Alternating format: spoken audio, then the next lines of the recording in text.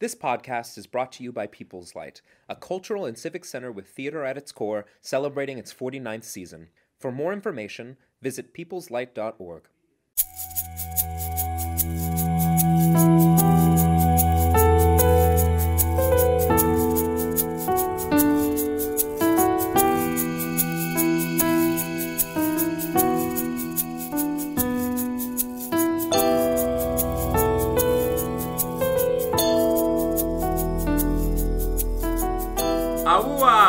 Welcome to CRATCHIT'S Table, a Christmas Carol podcast. This is a limited series roundtable discussion with the cast and creative team of Christmas Carol, running at People's Light from November 15th to December 31st. You can get your tickets on the People's Light website. Infused with original music and traditional English carols, and performed by a stellar ensemble, this jubilant retelling of the beloved Yuletide ghost story is the perfect way to celebrate the holidays. Bring your loved ones aged 6 to 106. On this podcast, we're going to dig into everything that is Christmas Carol, from why we tell this story over and over to its potential to be quite problematic. We'll be joined by a variety of guests and perspectives. I'm your host, Andrew Watring, People's Light's Community Programs Creative Director and the Associate Director of Christmas Carol.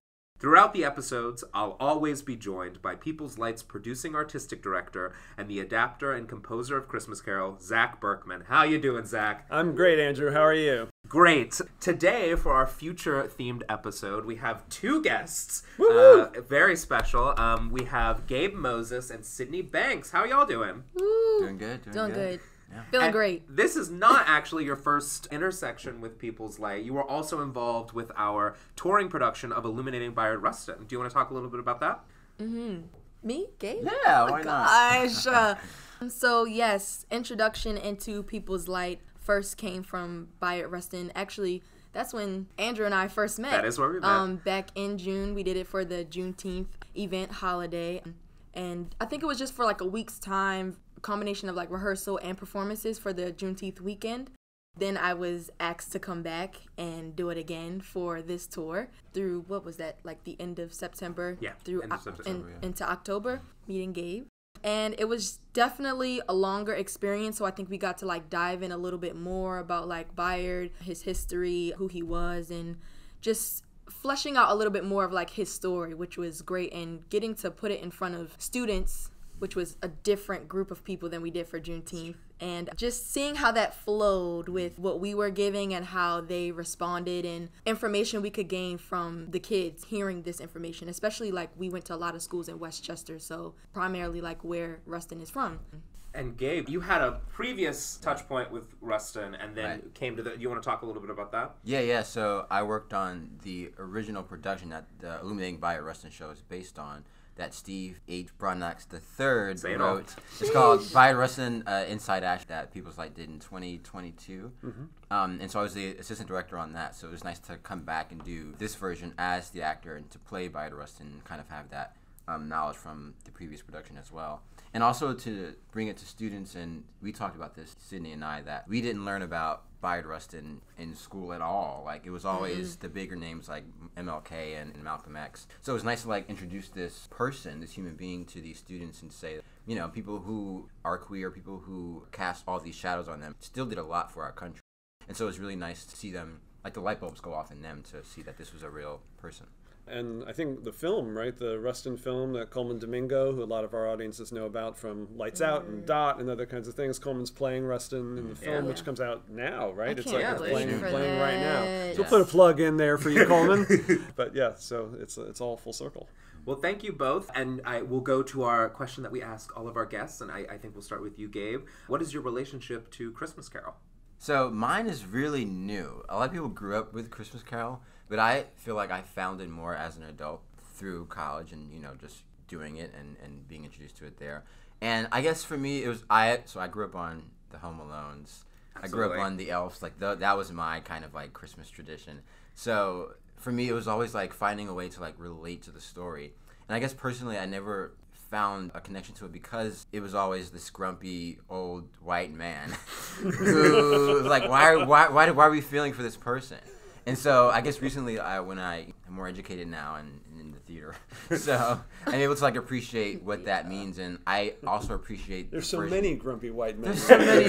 Why are we telling you this story? A lot to go around. No, but it's interesting because like this story, now that I have experience with it and have done it a few times, it's saying that this is why people hold grudges. Like, it starts from grief. It starts when you're a child. It starts when you're young, and it carries through. So these are all the reasons why people are like this in the world. Yeah, can you talk about that a little? Like, your preconceived notions of Christmas Carol, how you understood the story, or maybe versions that you've seen in the past, how that is different or similar to the version that Zak put in front of us in the room. I guess I just never saw myself in the story. It was always, even with the spirits who aren't real, they were always these stereotypical versions of what ghosts, quote unquote, are. And so with this version, it's saying that women can be ghosts, queer people can be ghosts, and spirits, because they aren't real.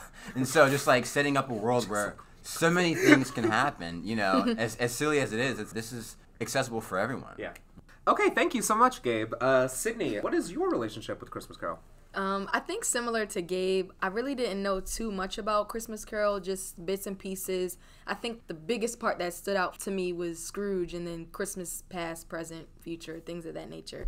And just him going through that journey, being waken up by these spirits.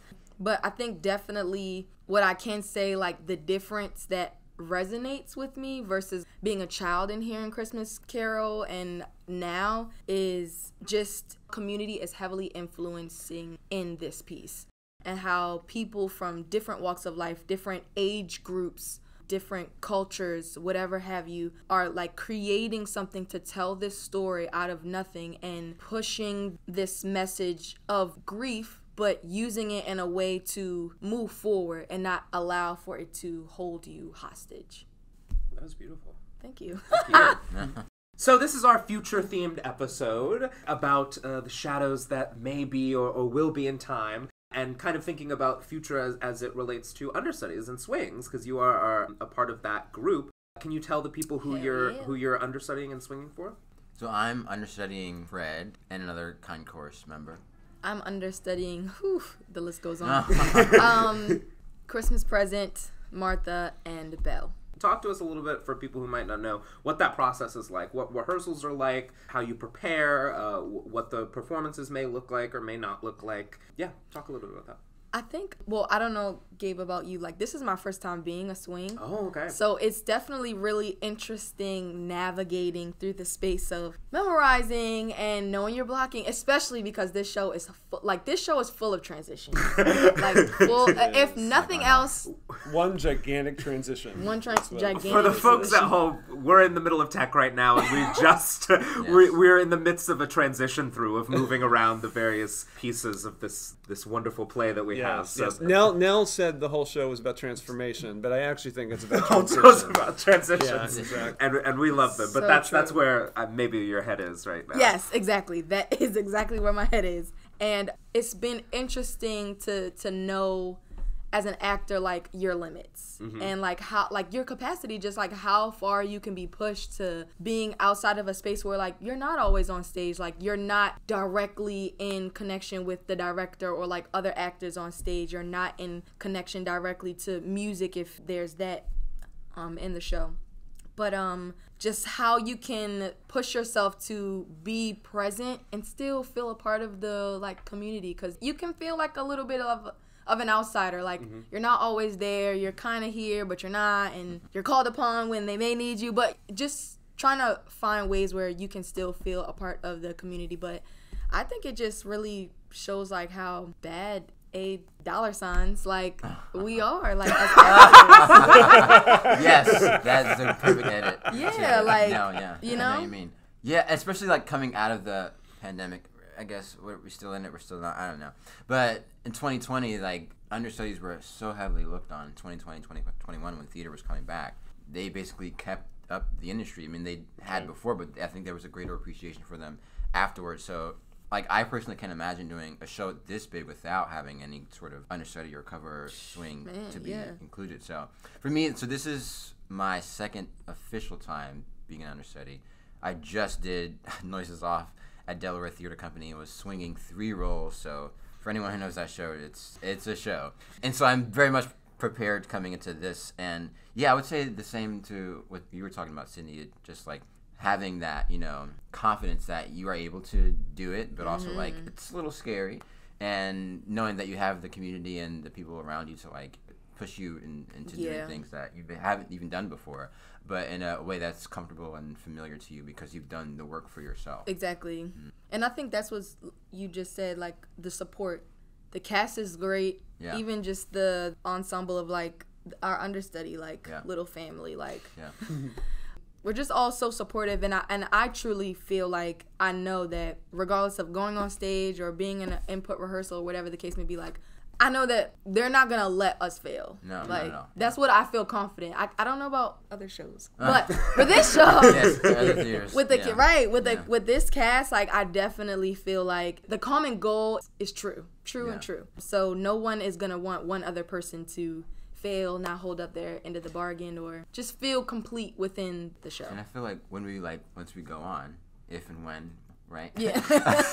I think it'll be a fresh kind of air for everyone to like have a new person, quote unquote, in the group and in the ensemble, and to be able to work off of it and feel like it's fresh and new, even if it's the 20th or 40th time. Yeah.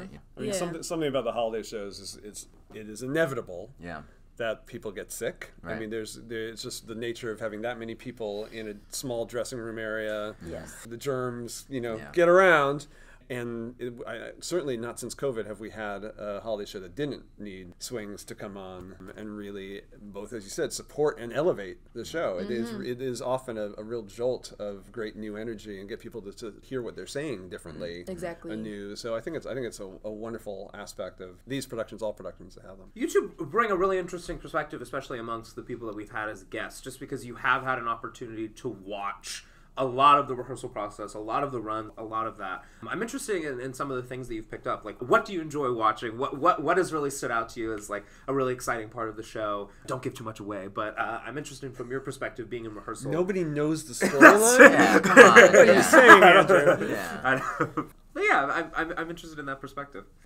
I think going off of that, like the story. Of course, they know the story. But they don't know. That's what it means, Zach. Like, no, this is not Christmas Carol. Like, it's Christmas, but it doesn't, in a good way, it doesn't feel like Christmas because of the concept of ghost and grief and coming to terms with living your whole life in a certain way and kind of being, like, woken up. But yeah, it's a darker, like, really enticing version of a holiday show, I would say, to kind of figure out a way to put it. But yeah, it makes you lean forward. It makes me lean forward, even though I know the story, and to see what those actors are going to do, because it's a wide pool, a wide range of actions to try with all of these roles, and they do a great job of tackling all of them. And yeah, it's just fun. It's just a fun time, I think. What about you, Sydney? Some part of the show that you really enjoy watching, or that you've seen, or that was really interesting to create? I think just with not giving like too much away, the show not being the very traditional route of how like people that are gonna come in seeing the show are gonna think about Christmas Carol and what they may be seeing, and just to see from like how we've talked about from the beginning with like the set and lighting and like costume, all of those different elements. I think they are going to heavily help carry the show in a different way that, like, is more, I feel like, more real and more authentic. And I think even just, like, how we go, like, talking about the transitions and moving all of these things around, like, shifting the world, like, around us. Some might say transforming the world. You know? It's really exciting to see, especially in rehearsal process, and then coming to we're going into tech and then seeing it when previews happen, when open happens, and just to like really see it come alive from like this blank space to something non-traditional, but still crafting like this world like from our it's really pushing your imagination, which I love, really do love. But the music, the language, all of those elements are gonna like make it pop. Right, especially because you still have like the classic like Dickens language in there that everyone knows those words, bah humbug, or you know, stuff like that. But like especially with breaking the fourth wall as well, to say that like we know you know this story, but come with us to our version and our world of this story. Right. Yeah. There is a big invitation in this piece to imagine and to transform alongside, which I really love. And I really love the music, and I feel like the music is so different and so exciting. Zach, I feel like you and Mitch just did a really incredible job of like breathing different life into carols and that I haven't heard before. So thank you, Andrew. Jumping in on the future question again, and maybe piggybacking a bit on something you've already answered. I'm curious, when you think about going on in the future, what is the moment or scene or something that you're like, I'm really excited to do that. I want to see what that's like in front of an audience.